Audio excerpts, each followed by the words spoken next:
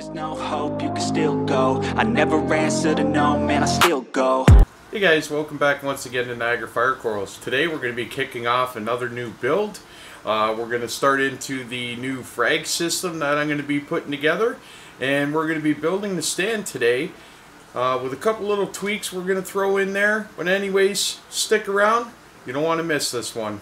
Go, go, go, go, go, go, go, go, go, go. Even when you feel low, you can still go. Even when you feel slow, you can still go. Even when there's no hope, you can still go. I never answer to no, man, I still go. Alright, so here we go. I'm just going to take you guys in, show you where we're going to be building the new stand for the new setup. We're going to build it right off of the side of my 150. You can see here, I've already removed the couch and that used to sit here. And the stand we'll be building will be 7 feet long, and it's going to house 2 tanks eventually, but we're going to be concentrating on one for this build. You can see here I've already got some 2x4s I painted black prior to starting the videos just to keep everything the same, and I got a bunch of PVC piping to get ready for the plumbing. So this is the area, and this is where we're going to be building the new setup. Number one tool in your arsenal, guys, should be your level. You want to make sure that everything you build is perfectly level, both lengthwise and widthwise. And I'm just checking things here to make sure that I get things spot on for this stand. It's probably the most important thing that you can do. I like building my stands right in place whenever possible because, you know, you can build a stand as level as you want, but as soon as you move it and put it somewhere else, it's not going to be level any longer, and you're going to have to get into shimming it. So if you build it in place, it should be level when you're ready to go. Alright guys, you can see here I'm just getting the basic skeleton of the stand started, and you know, I'm not going to make you guys watch every step of the way, but I'll take you along. We'll fast forward here for a little bit, and I'll, you know, let you guys see it when we have a little more of this built, and we'll get things leveled up, and we'll carry on with this build. Always using the level, guys. It's so important when building a stand. You'll see me use this level over and over and over again while I'm doing this. Alright guys, so just give you a quick look here at what we've done. We got the upper and lower rails on.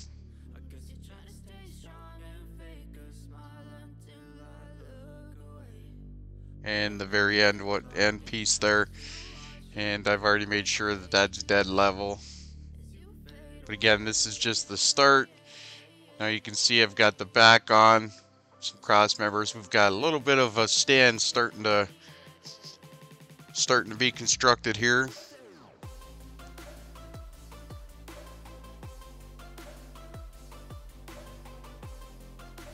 So you can see here I put a 2x4 on the back.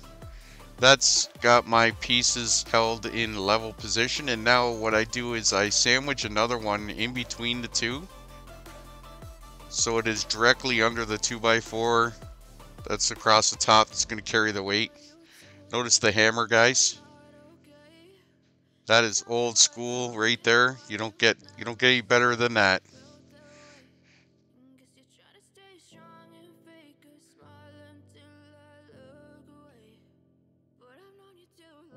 This piece here, you want these pieces nice and tight. If you've got a gap in between, then you know, you have the potential for saggage to happen. So we get them nice and tight right off the bat before we screw everything down, and then you don't have to worry about anything moving. It's a 3-inch screws, and nothing's gonna go anywhere.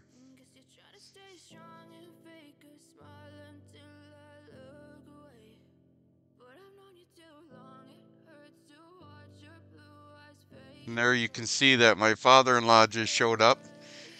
His name's Bob, so for the sake of this video, we'll call him Bob the Builder.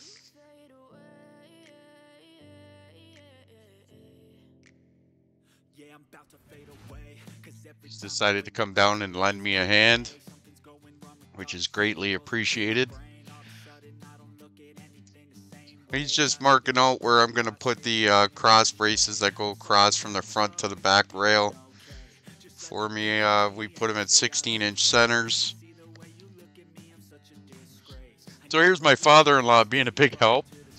As you can see, lots going on in front of him.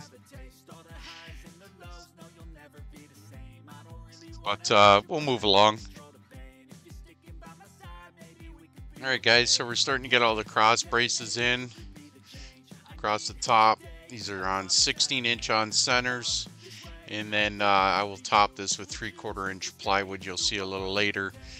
Plenty strong enough for the size tank that I'm going to be putting on here. It's only a low boy, and there'll be another tank as well, but weight is not going to be a concern. It's not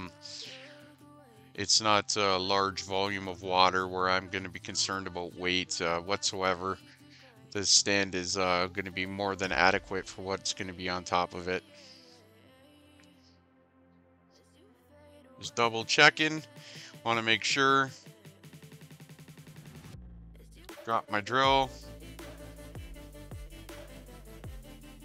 I did leave enough room for me to get behind the tank, but just enough. So it is a bit of a tight squeeze back there, but I made it work. Just marking my centers for the back side. Get these screwed in and we'll get moving along. It's starting to come together. Alright guys, you can see there I'm starting to put in some more bracing underneath. All the cross braces are installed across the top. And again, all the braces that go from top to bottom, you'll see that I'm just leveling them here. That's on the back side of those 2x4s from top to bottom. And then again, I will put another one between the two 2x4s as well to hold the load. And I'll make sure that they are a tight fit as well, so there's no risk again of sagging. These are also all going to be installed in this fashion so everything is flush, so I can mount my doors on this stand afterwards. My father-in-law did a lot of cutting for me while I was doing this build, which was a big help for me. Saved me a lot of time running up and down the stairs cutting pieces of wood for this, so it cut the time down substantially for me. I just got to stay down where I was and continue putting this stand together as my father-in-law took care of cutting everything for me, which was a big help, and I really appreciate it. I'm just making sure on the center here on this portion, this is going to be directly underneath of the low boy, and I want to make sure that, you know, my two doors that I'm going to put underneath of it are going to be same size, and I'll have a nice center point for them. So I want to make sure I take extra care here to make sure that that piece is in properly and in the right spot. If you guys want to help support the channel, make sure you hit that like and subscribe button below. It really goes a long way to help me and help this channel grow, and I really appreciate it, guys. I'm just explaining to my father-in-law here exactly what my plans are for this stand and why I'm doing what I'm doing. That last section there that he's standing right in front of, I am not going to put a brace on that section from top to bottom. I'm going to leave that section open the way it is for a few reasons. Down the road, I may want to put a sump in under here, make my life a lot easier. I'm going to use underneath of this stand for a lot of storage for, say, my show frag tanks, things of that nature that are a little larger, and having that a little more open there is going to be a godsend for putting some of this stuff in there, and simply for me getting in and out from underneath this stand if I have to do any kind of maintenance or any repairs, and for the simple fact of doing the electrical and plumbing for the setup that I'm currently working on. So here's Bob the Builder. He didn't like the hammer that I used, so he's trying to rubber mallet. Doesn't seem to be working as good as the hammer I used. Oh, okay, he still got it. Here we are, guys. We're ready for plywood.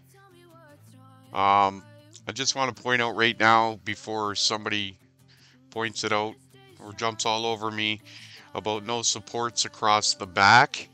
I deliberately left those out for now, just for running plumbing in that, which I do well before any tank or any water volume goes on top of this stand. I just left it out so ease of access for me to run the plumbing. Once the plumbing goes in, those braces in the back will be put in, and then the tank will be installed. All right, guys, we're just gonna finish wrapping up, putting this top down, getting it all screwed into place and nice and solid.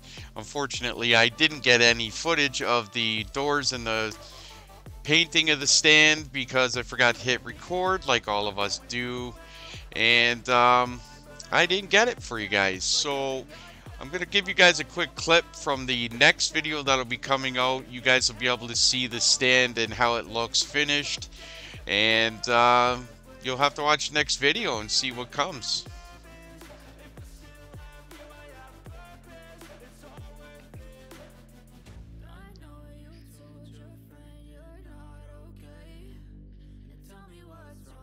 Bring you guys in here and check this out.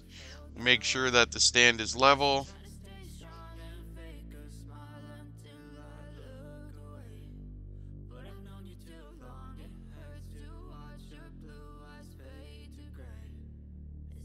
That's pretty good. That is pretty good. Not bad. And we'll check it the other way.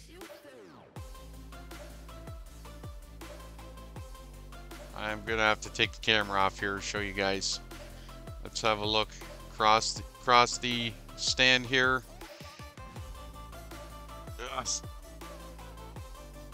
All right, and front to back, we are looking spot on there as well.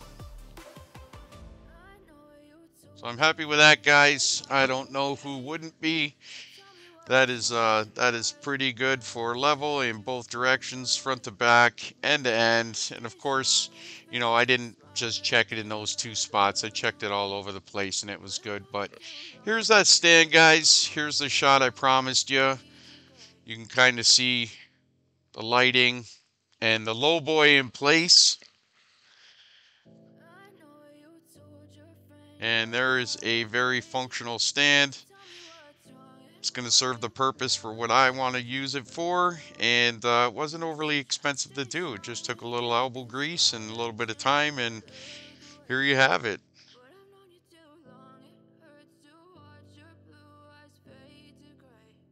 Alright guys, so we're going to leave it right there for today. We got the stand built, we got the doors on. I just got to do a couple little things to finish it up with some hardware, some handles and some catches for those doors we put on there. I think it's looking pretty good. Again, it's not meant to be, you know, a fantastic cabinetry project, but it is usable, and I think it looks pretty clean. So that's it for today. Make sure you watch for the new series and the new videos coming out, because the next one's going to be drilling the low boy frag system and getting the plumbing put together. Until then, guys, make sure you take care and happy reefing.